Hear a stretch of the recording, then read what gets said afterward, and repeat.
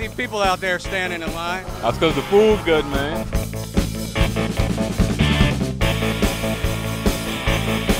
Here we got a nice big rack of ribs, homemade sauce, and on top of it we got a pig on a stick. Nice big rib. It's all about smoking them ribs and sending them to rehab because, you know, everybody is addicted to what we got, guys, because we going wild.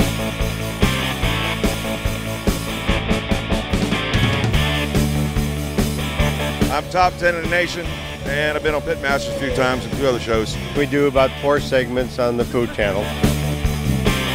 Just a lot of good loving and barbecue, that's all.